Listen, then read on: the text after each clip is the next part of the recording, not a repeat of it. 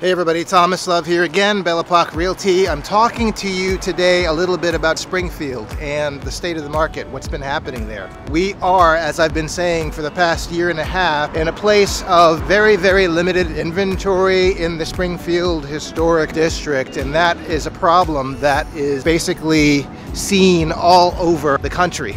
Springfield is not unique in that regard, but nonetheless, Springfield is affected by that. We are seeing a very high level of demand from buyers because of low interest rates and people who, because of the COVID pandemic, have been able to work remotely and now can live, in some cases, anywhere they want to. Springfield, as all of us who live there know, is a very desirable place to live, and there are a lot of potential buyers that are aware of that as the word gets out about the neighborhood, and so demand remains very, very high. Inventory is low.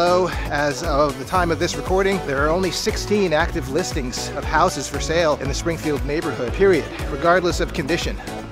So a very acute problem indeed. So what does that mean for you as a seller? Well, it means that this is probably one of the best times to sell that you could possibly imagine. Super high demand, prices are increasing as a result of the super high demand and the limited inventory. From the perspective of being a seller, it means that if you put your house on the market, you're not competing with a lot of other houses right now. So those things combined make for a very, very auspicious time to sell your home. The problem that a lot of sellers are seeing is that that's all fine and well, but once you sell your home, you become a buyer if you're going to be buying something else. And then you're thrust into sort of the same conundrum that a lot of buyers are facing right now with the low levels of inventory. So sellers are in some cases reluctant to sell because they are afraid of becoming buyers. We are affiliated with what's called a knock home swap program, which kind of helps take some of the concerns that I've just described of a seller becoming a buyer off the table. This video isn't really about that, but I'll be talking about that in more detail in an upcoming video. Certainly feel free to reach out to me with questions about that, but it's a program that allows you as a seller to look for and buy a home before selling your house, in some cases before putting your house on the market. It eliminates that risk, that fear of selling your home and not having any place to go.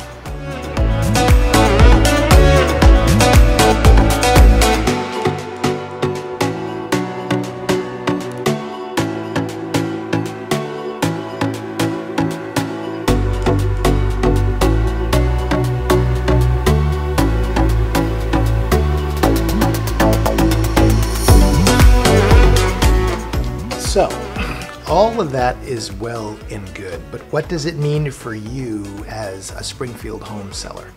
These low inventory levels, these low interest rates, surging buyer interest, what does it all mean for you? Well, if you are a homeowner in the Springfield neighborhood right now, you are contemplating selling, it means a higher likely price for your home. So to give you an example, if we look at the last 6-month period from today, and today is the 15th of April back to the 15th of October of last year, 2020, we've had 15 properties sell in Springfield over 400,000. The same year-over-year comparison for the year prior, so that would be October of 2019 to April of 2020, we had 3 houses that sold for over 400,000. So I think that speaks volumes about the type of economy, the type of real estate market that we're in right now, and how that translates into your interest as a homeowner. It's a direct benefit for you as a homeowner who may be contemplating selling in the market that we're finding ourselves in right now. Listen guys, I'm happy to talk about this in further detail. I'm happy to speak with you one-on-one if you have any specific questions about the real estate market, if you have any specific questions about historic Springfield.